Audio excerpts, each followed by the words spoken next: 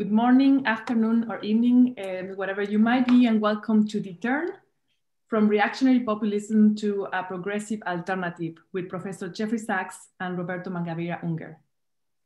My name is Florencia Libritti. I'm the head of program and partnership at the SDG Academy, and we are truly delighted to present you with this three-part webinar series to discuss the systemic and structural changes necessary to create a progressive future.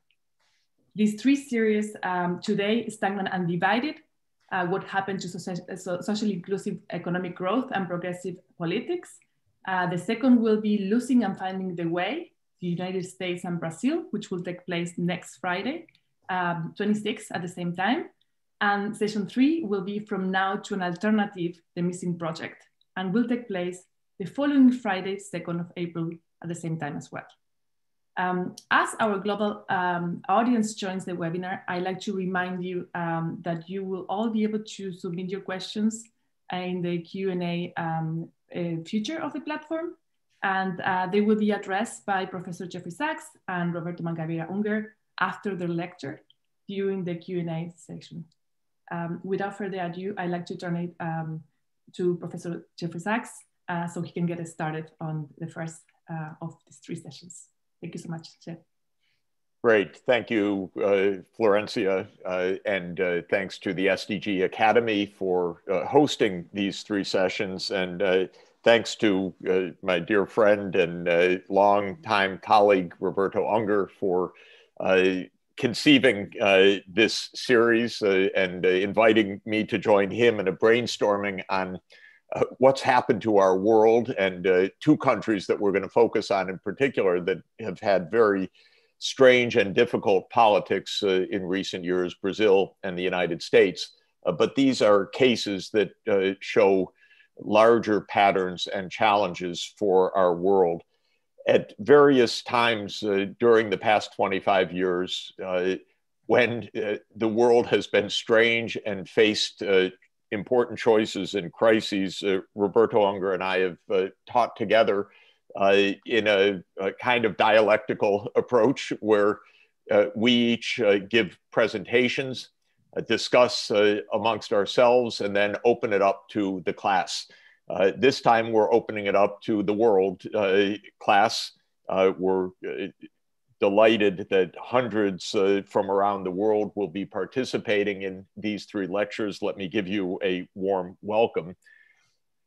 Our topic is to find a path to a progressive future. We'll define that along the way, our own perceptions of that, but it is to find a path to a future that is socially inclusive, just, environmentally sustainable, with the decent lives for all people.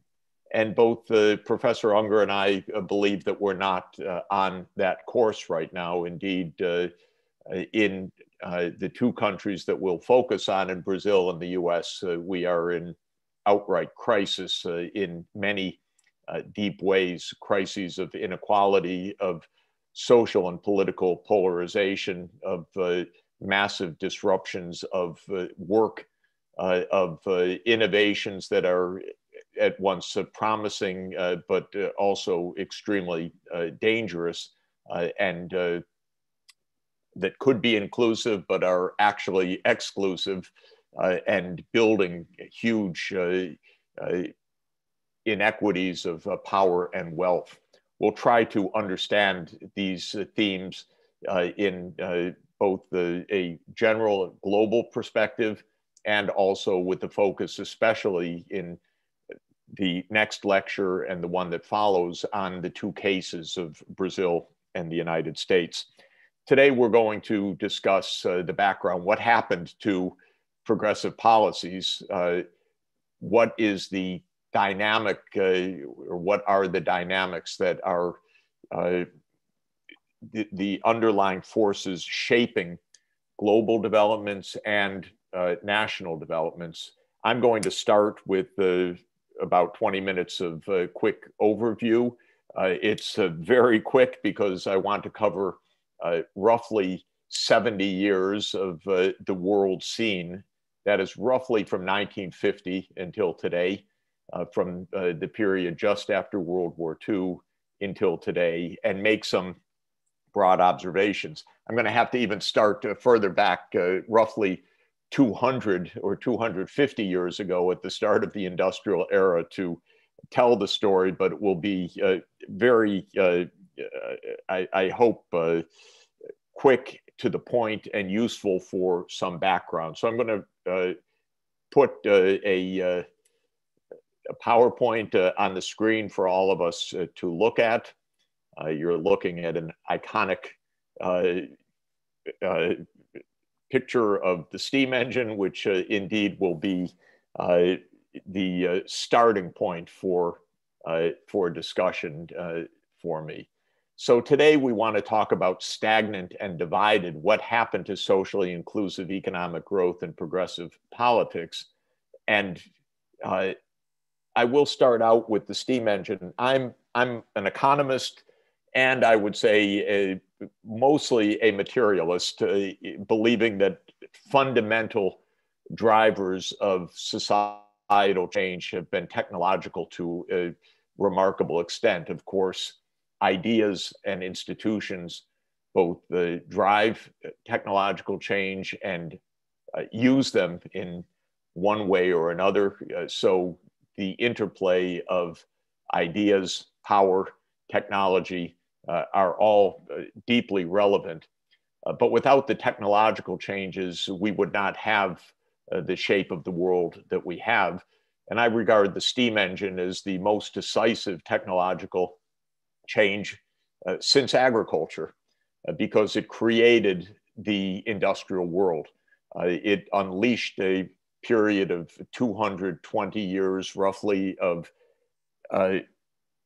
dramatic economic change, what we measure as economic growth, and a world of profound inequalities as well, because some parts of the world harnessed the new technologies more effectively than others. Some parts of the world succumbed to power from the early industrializers, and European imperial rule was one of the consequences of the earlier industrialization that took place in Europe. Well, the steam engine changed everything about economic history. This is a well-known figure estimating world output over the 2 millennia.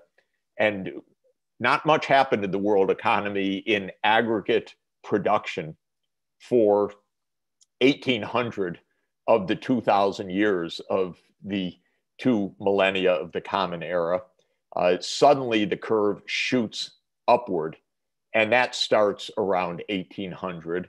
And I would argue, though I won't argue at length right now, that it started with the harnessing of coal energy, which broke free of what historians call the organic economy, the kind of economy that was limited to animal traction and human labor, and what could be gained in energy from growing feed grains and food grains, and a little bit of wind and water power thrown into the mix.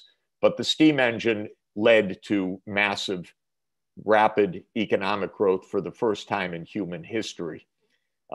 But it led to hugely unequal development, because industrialization itself started in England with the invention of the steam engine by James Watt and its commercialization, with the ample coal reserves of England. It spread to Western Europe and to the United States in the first half of the 19th century. There was no industrialization in the rest of the world until the late 19th century. Japan was the first industrializing nation of Asia after the Meiji Restoration in 1868, which put Japan on a path of industrialization. China not only did not industrialize, but it fell victim to European and then Japanese imperialism because it was a late industrializer, even though it was a leading civilization in most of human history. China did not industrialize. Britain began the effective conquest or dominance over China in the first Opium Wars of 1839 to 1842.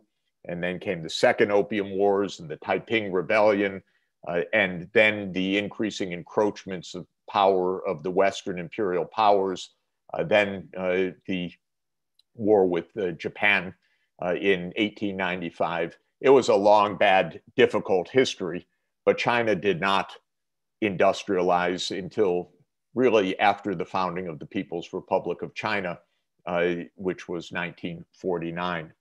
So we have a world that took off in industrialization, but remarkably unevenly. And that remarkable unevenness also led to the greatest divergence in military power, as well as in economic power in human history, and gave Europe and then the United States really the power to impose its will on much of the rest of the world. That's the starting point for our world today. During the period from 1820 to 1950, the share of the world economy being produced outside of what I call the North Atlantic region, which is Europe and the US, the share taking place in Latin America, in Asia, and in Africa declined markedly. That's what's shown in this graph.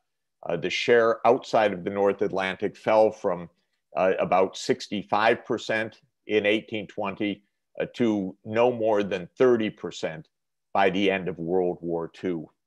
So this was the North Atlantic made industrial world, the North Atlantic imperial world.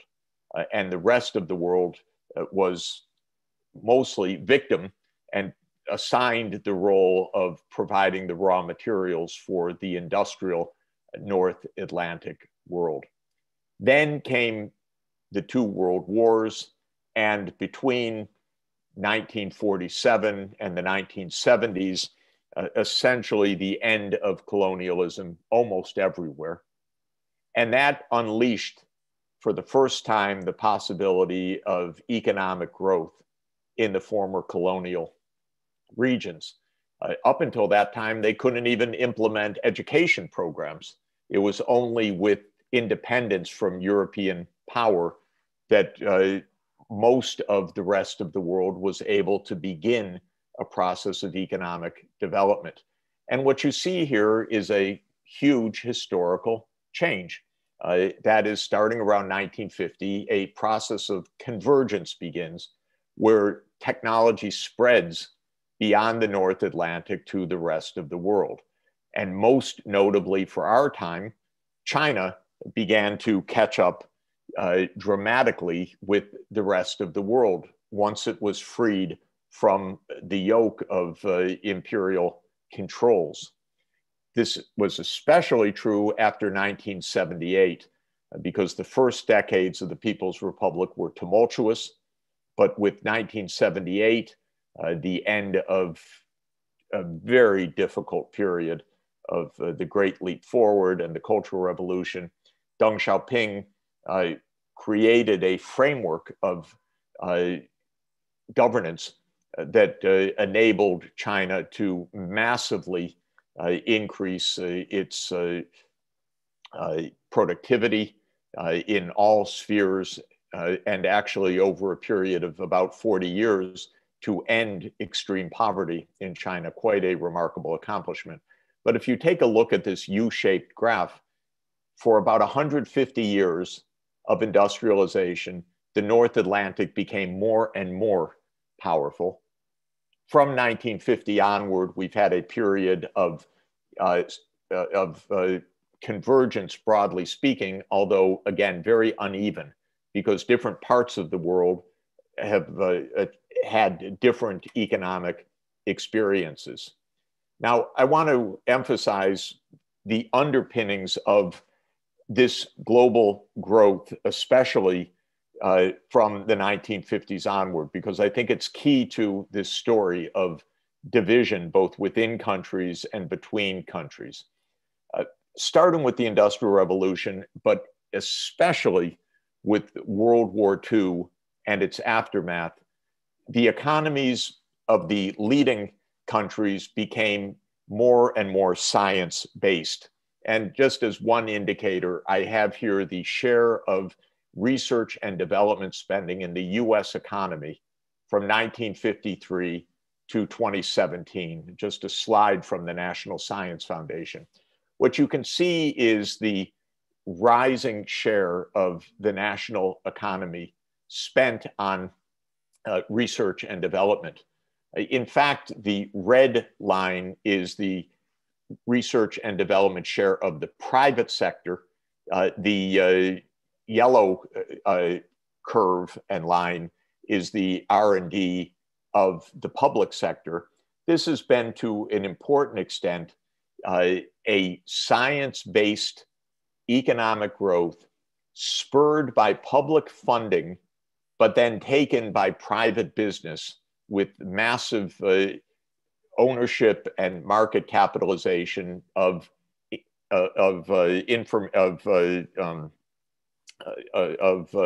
information and technology and intellectual property rights.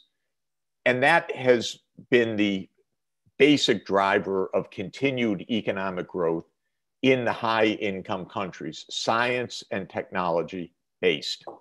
And one of the implications of that is a massive change of the employment structure as well. What is shown here from 1950 to 2015 is the share of total jobs in 4 different classifications. The managerial and professional class, which is in blue, the production workers, which is in agriculture, mining, construction, and manufacturing, and the jobs in services and sales, which are the lower 2 lines. The big change sociologically and economically in the United States, you can see, is the rise of the managerial and professional class and the relative decline of the production class. This, in my view, speaking very briefly to this point, is the nature of science and technology-led development, that it is congenial to certain kinds of work, those with high educational attainment and particular professional skills that work alongside the machines. Whereas this same technological development displaced much of the working class. And so the share of workers in production activities on the assembly line or in the mines or in agriculture or in construction declined from almost 60% of employment to 1/4 of employment. Well, that's a huge gap that opened up economically between the professional class and the producing occupations, mainly in construction, manufacturing, and primary commodities. It's also a sociological and political divide that opened up as well.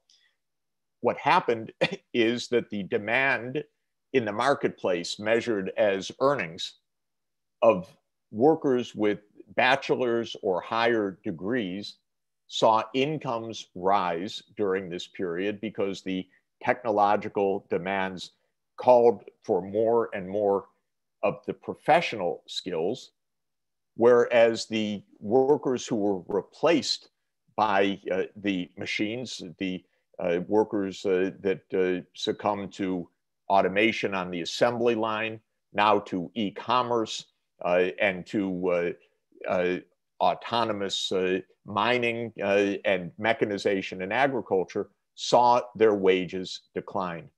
We have ended up, therefore, with a huge economic divide in our societies that has opened an unprecedented income inequality. Where does that income inequality come from? It comes in two ways. The owners of intellectual property, which are given monopoly rights by the patent system, have soared in wealth. And this we have seen also during the COVID-19 pandemic, that the wealth of the richest people in the world has gone up by trillions of dollars in the last 2 years, whereas the frontline workers in the brick and mortar economy have lost their jobs, lost their incomes, and suffered terrible declines of livelihoods. So there's been a huge shift of income towards intellectual property and towards professional workers, whereas assembly line workers and workers in the brick and mortar retail sector, in agriculture, in mining, and so forth, have seen declining employment and stagnant or falling wages. When that inequality opens up, governments have choices.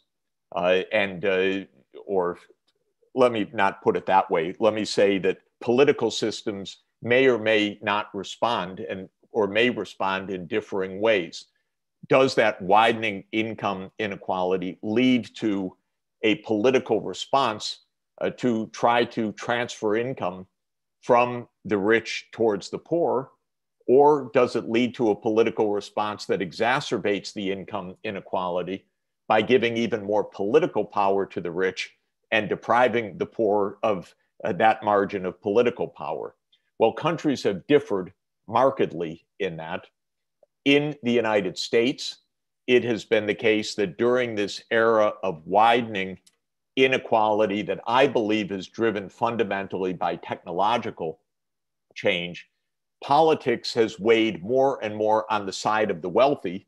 So it's become more oligarchic, less democratic during this 40-year or 50-year or 60-year period, depending on your start date.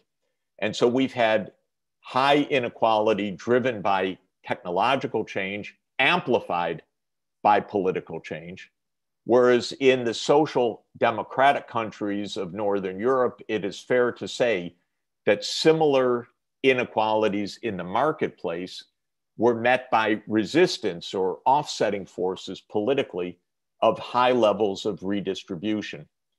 The share of government in the economy rose markedly in the last 50 years in Northern Europe, not in the United States, for example. So the claim that I'm making is that change, even from 1800 onward, has been technologically paced. Of course, how that technological change feeds through to real lives depends on politics. For 150 years, industrialization led to misery outside of the industrial countries because it led to imperial power and imperial rule. That began to change after World War II. Within countries, the same technological change that became even more science-based after World War II favored a certain class.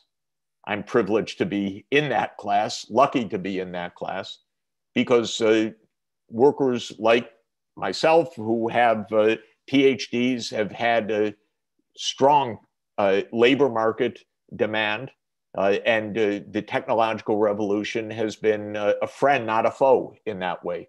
But many have suffered, and our political structures have amplified that suffering in the United States, something that we will discuss and look at in the next lecture. Let me just note in the end that the world has very different levels of inequality. This is a key question for us.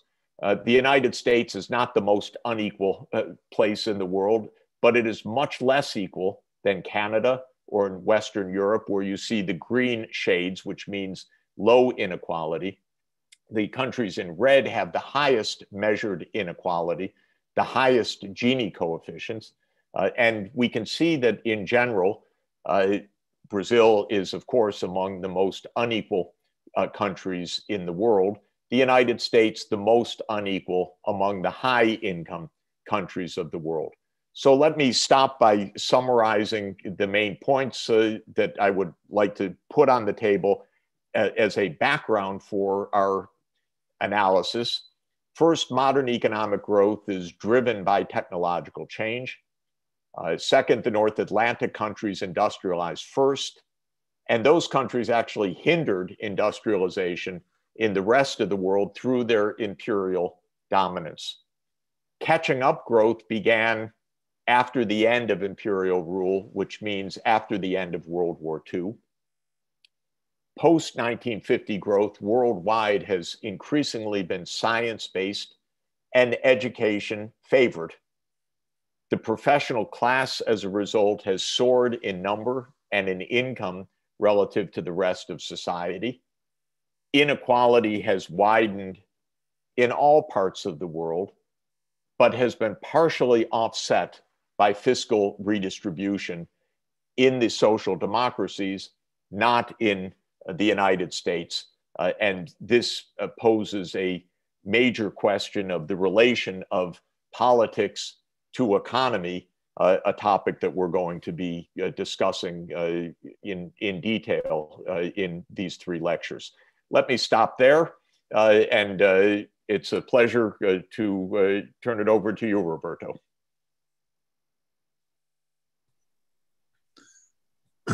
This is a seminar about alternatives. In a world that is bent under the yoke of a dictatorship of no alternatives. For some time now in the rich North Atlantic world, there has been a dominant project of the enlightened elite. And that project can be described as a commitment to reconcile the economic flexibility that has been paramount in the United States with the social protection that has been emphasized in European social democracy, within the framework of a barely adjusted version of the inherited and established institutions. It is my thesis in these discussions of ours that this project has failed, and it must be replaced by an attempt to change the framework. In this circumstance that I'm describing, the progressives, the would-be progressives, appear on the stage of history as the humanizers of the inevitable. Their main effort has been to place a human face on the program of their conservative adversaries, chiefly by resorting to compensatory redistribution by tax and transfer, progressive taxation, and redistributive social entitlements. The origin of this situation lies in the last major moment of institutional and ideological refoundation in the rich countries, what we could describe as the social liberal or social democratic settlement of the mid-20th century, the American counterpart to which was Roosevelt's New Deal. Under the terms of the settlement, the forces that were attempting earlier in the 20th century to reshape more fundamentally the arrangements of power and of production renounced this challenge. And in return, the state was allowed to acquire the power to regulate the economy more intensively, to redistribute retrospectively through progressive taxes and social entitlements, and to manage the economy counter-cyclically by fiscal and monetary policy. And this project has been carried since the aftermath of the Second World War by the major center-right and center-left parties. Now it has failed. And it has failed in three main ways. First, it has failed to ensure the continuation of broad-based, socially inclusive economic growth. There was a period of 30 years after the Second World War of rapid and broad-based growth, but with few exceptions or interruptions, it has been followed by a slowdown of growth and of the rise of productivity. And a major reason for that slowdown has been, as I will discuss later, the emergence of a new vanguard of production that, rather than being disseminated to the whole economy, has been quarantined, confined in islands that exclude the vast majority of businesses and of firms. The second way in which this program has failed is that it has failed adequately to attenuate inequality rooted in the hierarchical organization of the system of production, and in particular in the deepening chasm between the vanguard and the rear guard, the insular advanced part of production and the vast economic periphery excluded from that vanguard. Now, it is true that the European social democracies have preserved relatively more equality than the United States. They have been relatively more successful in attenuating these inequalities, but with two important qualifications. The first qualification is that compensatory redistribution by tax and transfer has worked only as the epilogue to many decades of struggle in Europe over access to economic and political power. The epilogue doesn't work without the preceding narrative.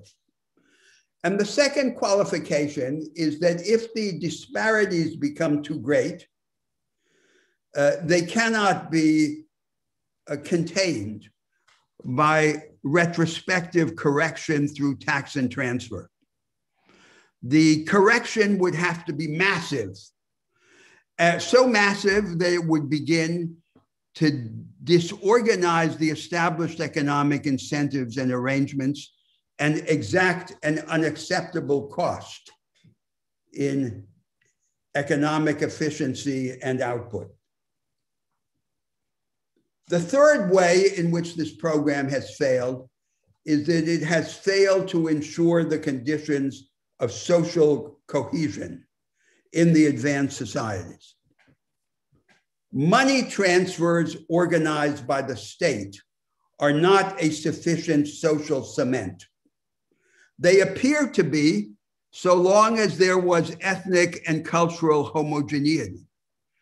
But when ethnic and cultural homogeneity are eroded, for example, by migratory flows, the insufficiency of money as a basis of social cohesion becomes manifest. The consequence of this failure of the project of the center-right and center-left parties in the rich North Atlantic world has been the creation of a political vacuum. And into this vacuum has come reactionary populism. It enters the vacuum. The populist movements and leaders have no organized mediation connection between themselves and the masses. It's a personalist, unorganized, liquid leadership. They give non-structural responses to structural problems, and they mask the insufficiency of these non-structural responses, sometimes by exploiting the animosity of ethnic majorities against ethnic minorities, and sometimes by pretending to side with the cultural and religious agenda of the working class majority against the cultural preferences of the elites. But populism is also fragile. It has no economic program other than imposing constraints on migration, and no constitutional program other than strengthening executive authority. So the vacuum continues. The right wing, the right of center or left of center establishment may come back to power, but it's likely to come back to power empty-handed. It may have money to distribute, borrowing or printing it for stimulus, as in the emergency now, but it has no structural alternative. So that's our discussion in this seminar. How are we to find a way out of this vacuum, an alternative to both the established social liberal or social democratic program of the mid-20th century and the false populist response to its failure? Now, this brings me to a second story necessary to understand the failure that I've just described. And the second story is about a change in the practice of production. Until relatively recently, the most advanced practice of production used to be industrial mass production, the large-scale production of standardized goods and services on the basis of rigid machines and production processes with semi-skilled labor and very hierarchical and specialized relations of production.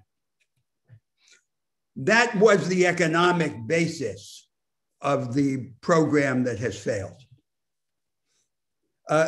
Now there emerges in the world a new vanguard of production, which we call the knowledge or innovation economy,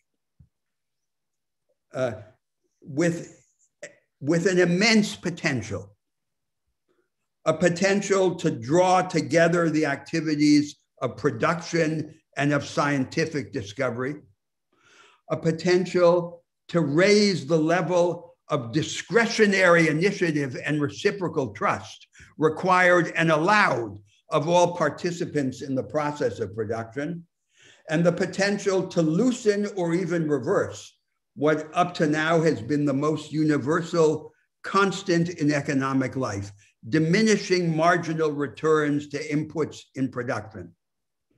There is the promise of a form of innovation that is perpetual rather than episodic. But this potential is constrained because the new vanguard of production, although it appears in every sector of the economy, in intellectually dense services and in scientific agriculture, as well as in advanced manufacture, appears in each of them only as a fringe, excluding the vast preponderance of workers and of businesses. The consequences of this insularity are far-reaching. The first consequence is stagnation, slowdown. How could there not be slowdown if the most advanced practice is denied to the largest part of the economy? If most people remain stuck in what is in effect make work, in relatively retrograde forms of production. And the second consequence is the aggravation of inequality, an inequality anchored in these structural divisions, in this abyss that opens up between the advanced and backward parts of production. An inequality so great that redistribution by taxes and entitlements is insufficient to master it. There then appears in the world a new dilemma about economic growth and development. The old path to rapid growth was conventional industry. That path is now closed. The former vanguard survives only as the residue of an earlier form of production or as the satellite to a new vanguard. But what would be the alternative? The alternative would be an inclusive form of the knowledge economy, a knowledge economy for the many, but it doesn't exist. If it doesn't exist, even in the most advanced economies with the most educated populations, how could we expect it to exist in the rest of the world? That is the dilemma that we must break. And we can break it only on the second side by transforming the seemingly impossible task of developing an inclusive knowledge economy into a feasible one, breaking it up into steps and pieces. Now then, we come to the agenda, the outline, the sketch of a path that would enable us to respond to this vacuum and to this failure, and to find an alternative that would reestablish the basis for socially inclusive economic growth throughout the world. Anticipating the course of our discussion, I suggest that there are three main lines of institutional innovation to explore. The first line is democratizing the market economy to the end of disseminating throughout the labor force and the production system the most advanced productive practice, the knowledge economy for the many that I invoked. There is no single natural and necessary form of the market order. It is not enough to regulate the market or to compensate for its inequalities by retrospective correction. It is necessary to innovate in the institutional arrangements that define the market order. And we can imagine this innovation as advancing in three steps. In the first step, the objective is to expand access to the resources and opportunities of production in favor of the mass of backward firms and of relatively unequipped workers, and to discover what works and to disseminate what works. In the second step, we can imagine the beginnings of a new institutional architecture of the market order. Between governments and firms, a form of strategic coordination or partnership that is decentralized, pluralistic, participatory, and experimental. And among firms, cooperative competition, so that even as they can continue to compete against one another, they can also cooperate, achieving economies of scale. And then in the third stage, much further ahead, the creation of alternative regimes of private and social property that coexist experimentally in the same market order. The market order should not be fastened to a single dogmatic version of itself. The second axis of such a structural alternative is the development of a high energy democracy, a democracy that does not need crisis to make change possible. A high energy democracy is a democracy that first elevates the tempo of politics, the temperature of politics, that is, the level of organized popular engagement in political life. Through the form of the electoral regime, the relation between money and politics, the access to the means of mass communication in favor of the political parties and the social movements. In the second place, it is a democracy that accelerates the pace of politics, its tempo, by creating constitutional mechanisms that resolve impasse quickly, and distinguishing the liberal principle of the fragmentation of power, which we should uphold, from the conservative principle of the slowing down of politics, which we should repudiate.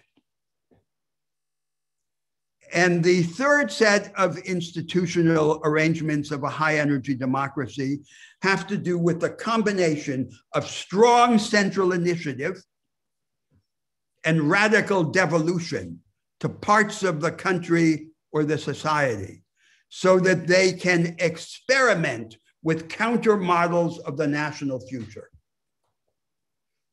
A high-energy democracy is the indispensable counterpart to a democratized market order. The third axis is to secure the individual, worker and citizen, in a haven of safeguards and capability ensuring endowments, so that all around him there can rage a storm of innovation and experiment. The most important part of that haven is a new form of education, a form of education both general and technical that accords priority to the analytic and synthetic capabilities of the mind over the mastery of dead information, that prefers selective depth to encyclopedic superficiality, that puts cooperation in teaching and learning in the place of the juxtaposition of authoritarianism and individualism in the classroom, and that approaches every subject dialectically from contrasting points of view, the only way to liberate the mind. Now, what are the forces that can drive such an alternative and help overthrow the dictatorship of no alternatives? First, success in solving the practical problems that the established program has left unsolved. The problems of growth, of inequality, and of cohesion. Improving the life chances of the masses of ordinary men and women. Down below, in the harsh realities of the world, the driving force is the struggle of states for power and prosperity. And up above, there is a spiritual ideal, the most powerful ideal at work in the world today, the enhancement of agency, the ability of the ordinary man and woman to stand up and turn the tables against his or her social circumstance. The enabling condition of the enhancement of agency, of this ideal, is the most important resource in the world. The formless, measureless life that exists in ordinary humanity.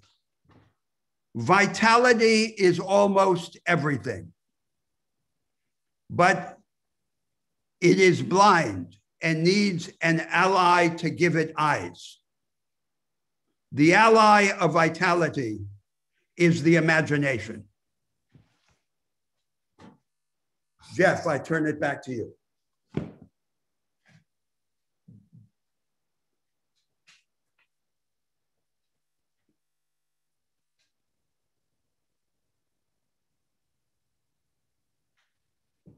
You were muted. Thank you very much. That is the most frequent sentence in the English language. Now you are muted. So I am off mute and really eager to engage. I think that probably a major question is the nature of this failure that of which we share a conception for the United States, for example. And the question is, how generalized is that failure? what does it mean about social democracy, for example, which I continue to admire and espouse, albeit in an updated form for the 21st century. I don't want to idealize any society, but I would say that what we see in the countries of Scandinavia today, Sweden, Norway, and Denmark, or the Nordic societies, including Finland and Iceland, have a great deal of what you call for of growth, equality, and inclusion. And it is notable that in those countries, life is socially inclusive. Life expectancy is in the 80s, the highest in the world. Leisure time is shared broadly. Everybody gets many, many weeks of leisure time, which is extremely important for well-being and for replenishment of body and soul.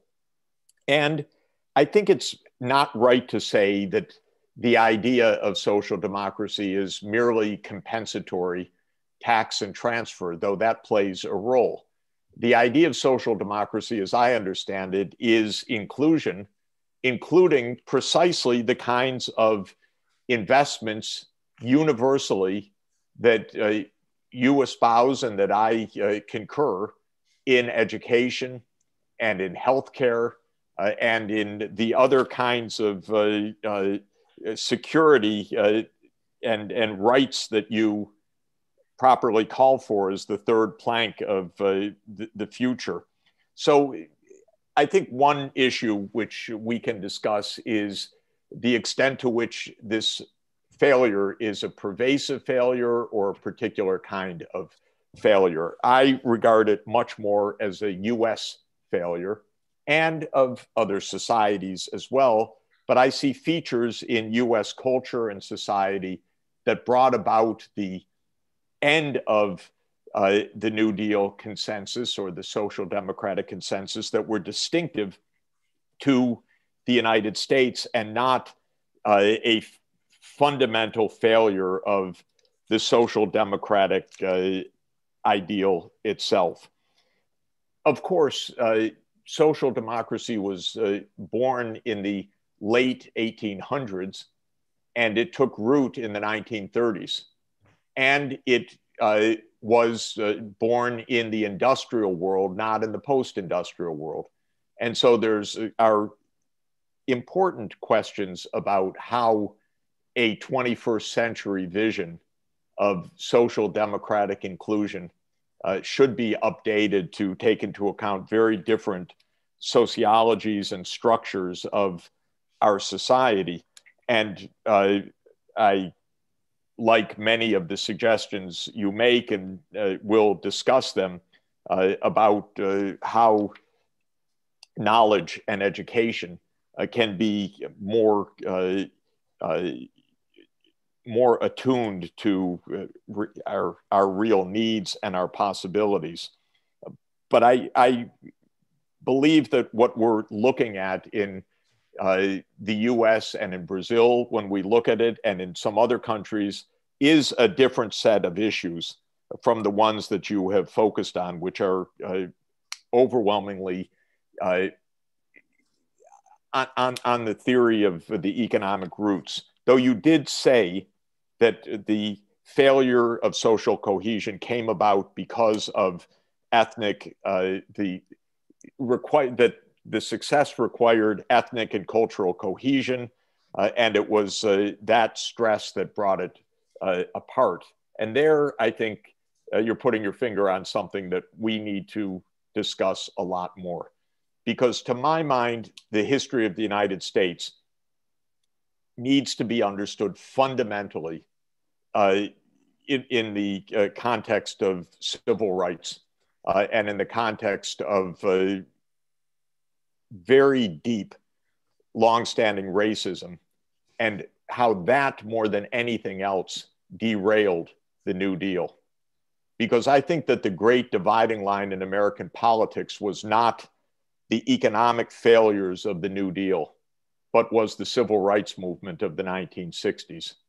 Because the civil rights movement of the 1960s meant that the New Deal would be expanded to the African-American population in the United States. And that proved to be unacceptable to the hard racist half of American society. And that, to my mind, is the battle that we continue to fight today. So I think that Trump was something more than an empty populist, a demagogue, and as far as I'm concerned, a psychopath. But I think what he was actually was a familiar voice in American politics, which is the racist tribune of a racist part of American society who was promising that it would not be the African Americans and the immigrants and the Muslims and the Asians who would be the beneficiaries of government. And it was a standard ploy of this part of American society from slavery onward to say we dismantle the central state so that local power can restore white dominance. And that was the story after this. That was the story before the Civil War, the story after the Civil War, the reason that Ronald Reagan endorsed states' rights in 1980, and the motivating factor of Trump. So where I would put the hardest part for society is living together in multi-ethnic, multicultural, multiracial societies, and having indeed the social democratic ethos, which is an ethos of inclusivity, an ethos of shared capabilities, an ethos of redistribution also as necessary, but not focusing so much on compensatory redistribution as universal inclusion and empowerment. How to do that in societies that are totally warped by the history of conquest, the legacy of slavery, which in the United States was followed by apartheid rule for 100 years, and then by backlash against the civil rights legislation of the 1950s and the 1960s. So to summarize, I don't view social democracy as a failure, but I view it as a challenge. And the biggest challenge is mentality of how diverse societies can have a social democratic ethos, can have an inclusive ethos, can even aspire to the kind of inclusion that you are absolutely rightly calling for. Other smaller points, I don't believe myself, though this is I think finer points to debate, that our biggest problem is lack of innovation or stagnation of innovation. We're actually in the midst, of course, of a revolution of innovation. There are problems, to be sure, and the two major problems that you rightly pointed to is innovation, even by design and sometimes by accident, can result in monopolization. And second, innovation does not necessarily diffuse. And the diffusion of innovation, I agree with you, requires a different kind of education as a fundamental point. And the monopoly issue really requires us to rethink the patent system and the way the innovation system works, and the capture of knowledge by small groups by design, and to some extent by the forces of network scale, because all of the digital technologies have network externalities that lead to winner-take-all kinds of structures to them that are detrimental to our well-being in the end. but I don't think that we fundamentally are stuck in innovation. I also do wonder about, I very much agree, by the way, with the idea of the security of the individual in the midst of the storm. And I think that that is the social democratic genius, actually, which is people feel secure even in a fast changing economy, which is a rather remarkable feature. But in the United States, if you lose your job, you lose your health care, you can lose your home, you can lose everything. And that doesn't happen in a social democratic regime. So maybe I'll pause here to say that I think what you are calling general features have a lot of historical specificities to them, but they are widespread features of highly divided societies. And they have a lot of racial backlash to them in a world that is not homogeneous and should not be homogeneous and never has been homogeneous, but was white dominated for a lot of modern history. And there I do see a fundamental question which we need to confront. So Jeff, there are too many themes there to address. So I'm going to choose just three parts of your remarks to comment on briefly. So first, the universality of the dilemma about the next model of growth. It's not just about the rich North Atlantic world, it's about the whole world. So take my country, which will be one of our two major examples next week, Brazil. We had conventional industry established in the southeast of the country in the mid-20th century. And as generally in the world, it is in decline. It won't come back. Now we found a refuge in the riches of nature. So we export now chiefly to China, untransformed agricultural and ranching products and untransformed mining products. And this easy wealth from nature pays the bills of urban consumption. That's not a national future. Now, what's the alternative? The alternative would be the thing that doesn't exist, the inclusive knowledge economy. It exists only as this set of islands that I described. So somehow we have to find a way to lift up step by step this vast backward periphery of the economic order. Without that, all of the dynamism of the Brazilian people will go to waste. Now, my second observation about historical social democracy, a theme which you and I have discussed before. Let's have an unsentimental view of social democracy. So historically, there were three sets of arrangements.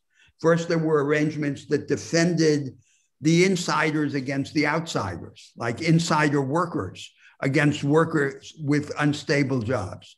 Second, there were arrangements that organized social compacts or incomes policies, deals between big business and organized labor orchestrated by the state. And third, there were the high level of redistributive entitlements, paradoxically funded by the regressive and indirect taxation of consumption. Now, what's happened? What's happened is that social democracy has been progressively hollowed out, and it's given up the first two sets of arrangements and retreated to the last line of defense, the high social entitlements. And it has been, quote, liberalized, especially in the labor markets, with an increasing part of the labor force consigned to precarious, unstable employment. That's the reality. And these forces of hierarchical segmentation and inequality are advancing there also in the home ground of European historical social democracy. It's no good for American progressives to imagine a mythical Sweden of the 1970s as the answer to their problems. It's mythical because based on many decades of struggle over economic and political power that ended in a compromise between the social democratic states and the plutocratic dynasties that continue to own most of the Swedish economy. That's the reality. We don't need to sentimentalize it. And it is not able to master this new agenda. It has a great achievement, the high level of investment in people and their capabilities, but it doesn't have answers to these structural problems. Now, the third theme, nationalism, unity, cohesion. All the nations in the world are on a path from having been tribes to one or another extent to becoming something else. Experiments in different ways of being human. And along that path, an accident happens. They have to give up parts of their collective identity, their customs. They have to imitate one another. And then the abstract will to difference is aroused as actual difference diminishes. So two nations live side by side and they hate each other, not because they're different, but because they're becoming alike and they want to be different. So what's the solution? The solution of liberal cosmopolitanism is to suppress difference. The real solution is to equip difference, to create the basis to generate new differences, new innovations. And that's the program that I began to outline. And that program is related to something internal to the societies. How do we establish cohesion if cohesion can't rely on sameness? The alternative basis for cohesion is doing things together, the multiplication of forms of collective action. And that's what we want in both the democratized market order and in a high energy democracy. I agree with you on the idea of equipping difference. I do remind all of us that when that kind of empowerment was politically on the table in the United States, we had a decade of assassinations of leaders who called for exactly that, with Malcolm X, and Medgar Evers and Martin Luther King and others who were advocating exactly that.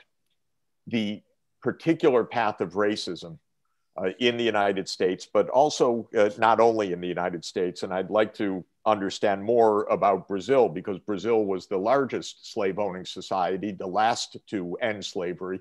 It has had a somewhat different trajectory, but my feeling is that the legacies are still very current and very strong today. The vulgarity of Bolsonaro in the way he speaks about the indigenous peoples also is something absolutely startling and, to my mind, out of the 16th century, not out of the 21st century.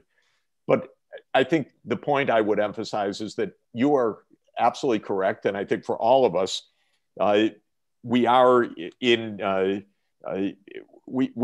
in trajectories of change in a truly global world. I tend to believe in cosmopolitanism as important. I tend to believe in difference also as something to celebrate and to equip. So I like that idea very much. But I also want to emphasize how much resistance there is in practice and how decisive that was actually in the American context, because we did not have a good faith debate in the United States about equipping difference. We had violence. And the more one is reminded or learns or relearns about American history, the uglier is this underpinning of American history. I'm in the process of finishing one of the great classics, which I had never read before, W.E.B. Du Bois' Black Reconstruction, which is a monumental achievement of a genius, describing how the Civil War, end of Reconstruction, ended up in the effective re-enslavement of African Americans in the United States. But what is striking to me, Roberto, is the unbelievable vulgarity and violence attached to it. There was not an ounce of good faith in the much of the US to protecting African Americans after a civil war that had emancipated slaves. And the legacy of that was an apartheid society. And my claim is that that was also the doom of social democracy in the United States, as Du Bois says, already back in the 1870s, because poor Blacks and poor whites could not get together to see themselves part of the same class and same society, but also in the 1960s and onward, because we didn't have a good faith attempt to equip difference. We had an attempt to crush difference once again. So I think that this is part of our very deep difficulties, and we should think about how to address them. On mythical Sweden, I'm probably more for mythical Copenhagen than I am for mythical Stockholm, I have to tell you. Sweden became, I wouldn't say conservative, but definitely it lost some of the social democratic ethos and charm, I would say, in the last 30 years. Like you say, it took on a lot of things that I would not have recommended. Still, compared to the US, it's incredible. But I would say in general, it is not the case that it's mere sentimentality. These are really nice places to live with a high quality of life, very broadly shared. And I think we should appreciate that point. Jeff, I think it would be good to open up now, right? Yes. To the students? Absolutely. Yes. And please respond to any of that. So I didn't mean to crowd the conversation, but we'll open it up for discussion. Thank you so much, Jeff and Roberto, for such a comprehensive lecture on this progressive alternative, covering everything from political, economic, education, social issues, and so on. We've been monitoring their very, very vibrant comment and questions, and a really interesting conversation from our participants. You have touched many of these items, covering slavery, colonialism, racism, education, technology, and so on. But I will pick some of these interesting questions, and please continue to comment on our Q&A. So this question comes from Joel Rogers, and it says, what is your view on the promise of urbanization, another huge trend in the world, as a promising way to reconcile this perspective that you're putting on the table? The promise of what? Could you urbanization. Urbanization, yeah. Correct. And a more progressive project going forward. Particularly because cities are more, as we know, more productive and more tolerant, and a natural place to construct high quality public goods for residents, he said, and a better environment. And he hopes that we will be more mindful metro sapiens, having a better living better together, but also with nature. Jeff, would you like to begin there? I'll just say a word. I think it's a very good question, because the urban milieu really is itself a shaper of our souls, and it is a fundamental global trend.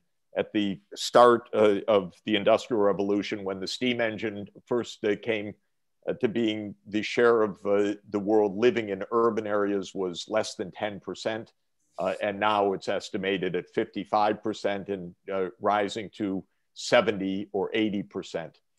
It's not sufficient, obviously. Brazil and the US are highly urban societies and have not overcome the challenges. And Brazilian cities are famous for having a very sharp geographic dividing line that one can see from the sky, and so too American cities. I would say that a lot of our history of the suburban phenomenon in the United States in the 1950s onward is literally the phenomenon of racism in action in the institutions of housing and residential settlement, because American suburbs were designed for white people and they were financed for white people until 1968. The Federal Home Administration, FHA, would only give mortgages to white people, and it blocked developments for mixed or for African-American populations. So we actually designed a geography of segregation as a core matter of public policy, even in a favored New Deal program. And that's why I say the 1960s was so decisive, because when the FHA said, okay, we're going to open this up for everybody, then the racist part of American society said, then we don't want this program anymore. And that's when the backlash to the federal government became so powerful. So this problem of urban planning illustrates a difficulty of method that is pervasive in these programmatic discussions that we are beginning here to have. And the difficulty of method is this: it doesn't make sense to imagine that there'll be a single national, much less worldwide, blueprint for urban planning. We have to be able to experiment. In generally, with respect to all of these structural problems. So like the liberals and socialists of the 19th century, we have reason to recognize the primacy of structural alternatives. But unlike them, we also have reason to resist entrusting our future to dogmatic institutional formulas. So therefore, the state needs to be able to experiment. The state can't experiment just centrally.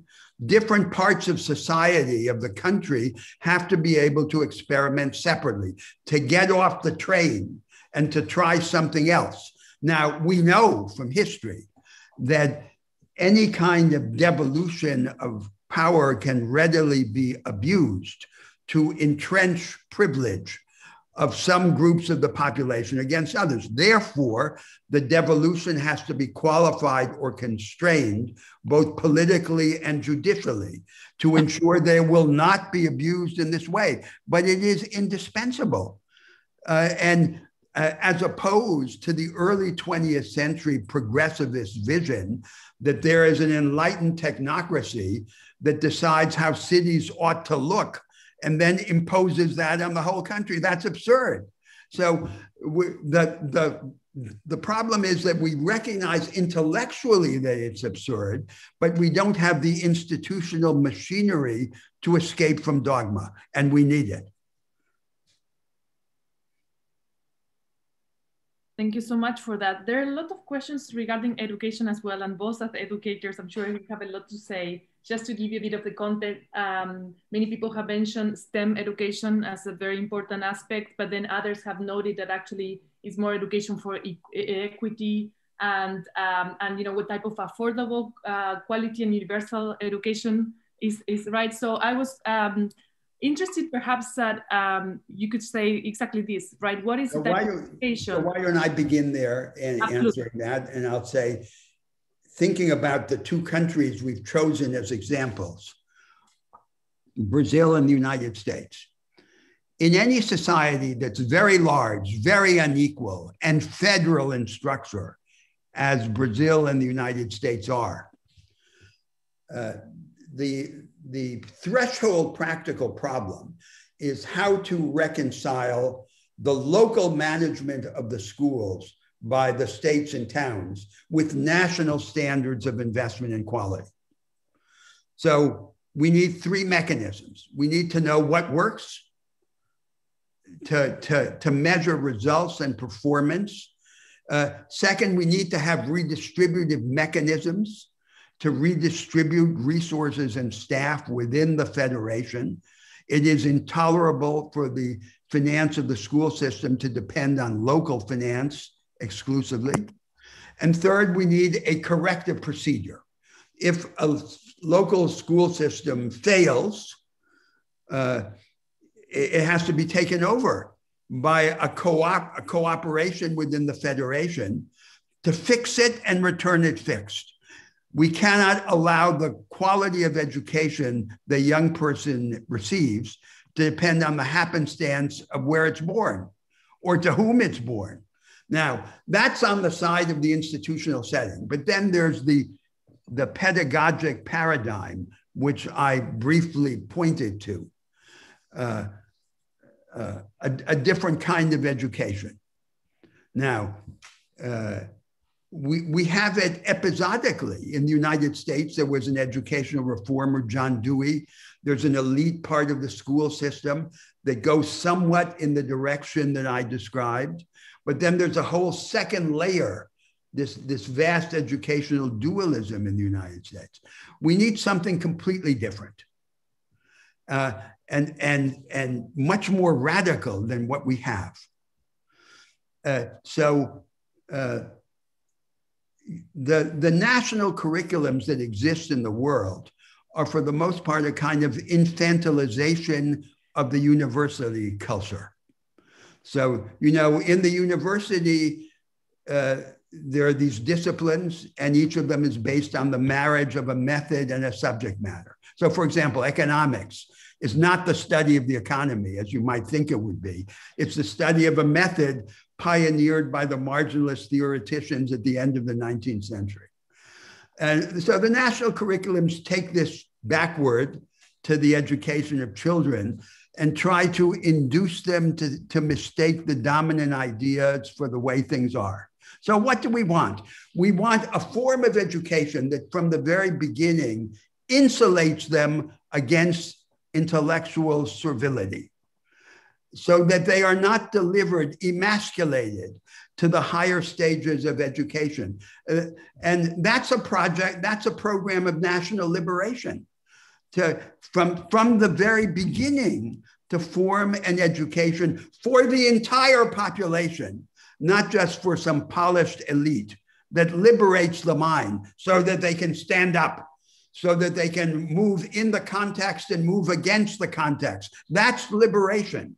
And educational liberation is the indispensable counterpart to economic and political liberation.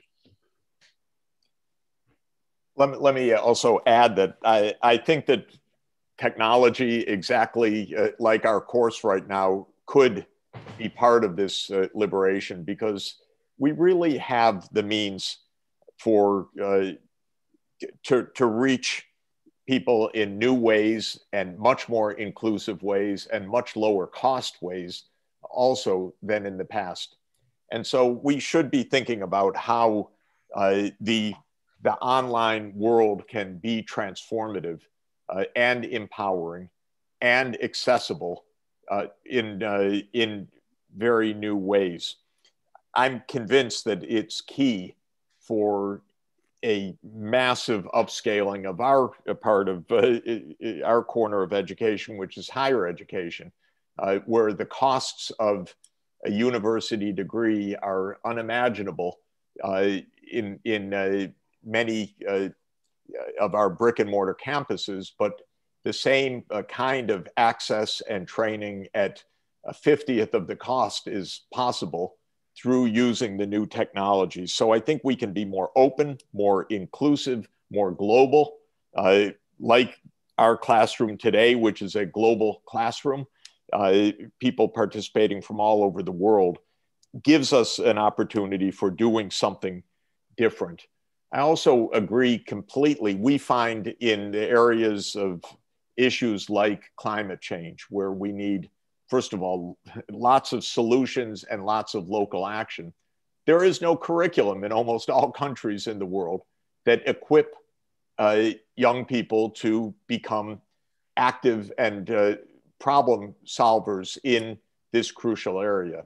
And this is a fantastic area, not only because there are basic, crucial parts of knowledge that should be known and mastered, but also because problem solving is intrinsic to this challenge, and every city should be solving problems. Every village should be solving problems on climate change. And I envision students marching with their solutions to the mayor who doesn't know, but to say, this is what we should be doing locally. So I do see ways to do what you're calling for in a new kind of pedagogy. And I would add both the substance area, learning about the big challenges that we face, whether it's climate change, inequality, or global citizenship, living together in tolerance, and participatory learning, which is very different from the normal learning, but I think can be enhanced really by a new technology, a new platform, or new platforms for education. So in this area, we're, I think, completely eye to eye on the need for breakthroughs. Thank you so much. I just want to say that here there's also a lot of comments around patents and also the open source movement as way that we can be more inclusive, and exactly what you're saying, the use of technology. So this is great. We do have a couple of minutes, and I just wanted to perhaps bring another item that has been a recurring one, which is sustainable development. And perhaps in this initial session, we're going to dive in more of these questions going on. I'm glad that we have 2 more sessions to go. If you could elaborate a bit more in the link of this progressive project and sustainable development in general and the SDGs in particular. To the link to what? To the Sustainable Development Goals. The Sustainable Development, yeah. So do you want to say something first? Yeah, let me say a word about that. The ethos of sustainable development is that society should be prosperous, inclusive, and environmentally sustainable. So I think it is very much aligned with what we are discussing. Sustainable development as a set of goals specifically adds an emphasis on the environmental catastrophe that is unfolding. And it's very much part of our discussion for Brazil and the United States coming up, because it's not coincidental that both countries do not exactly incorporate the norms of environmental sustainability. And in fact, both have resorted to what Professor Unger called, I don't remember exactly the phrase that you used, but the stopgap of turning to nature as the salvation when other things failed.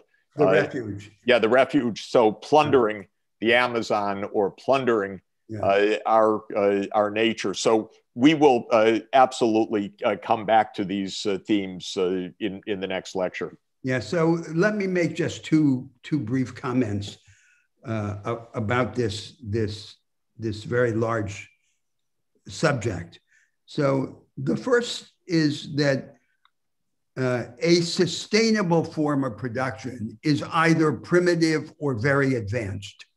There's nothing in between. And that fact is often not appreciated. So a Green New Deal, a project of sustainable growth, is inseparable from the agenda of deepening and disseminating the knowledge economy. The second comment is this: there is a tendency within the rich North Atlantic world to represent ecological politics, the environmental agenda, as a kind of post-structural or post-ideological form of political activity. And the premise is this: history has disappointed us, all these calamities of the 20th century. So we will drown our sorrows in the great garden of nature, like a park. But that's not how we should think of this theme of sustainability, not as a way out from the struggles over structure, but as an invitation to retake them and reimagine them in another form. And that is very concretely presented, for example, in the Amazon in my country. We have 25 million people living and working there. It's not going to be a park. And so we have to have a different way of understanding the relation between the urban, industrial, technological complex and the green complex in a form that ensures that the forest standing will be worth more than the forest cut down.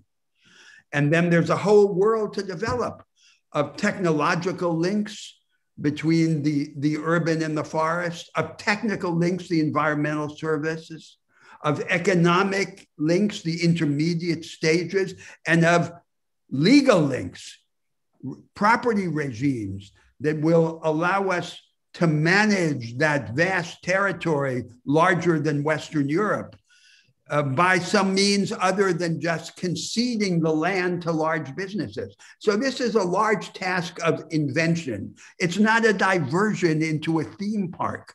It's part of the reconstruction of society. Wonderful. Thank you so Florencia, much. guide us to our next session together. Absolutely. Yeah, we're at the end of the hour, but we're lucky that we have 2 more sessions on the 26th next week, as well as on the 2nd of April. So please stay with us.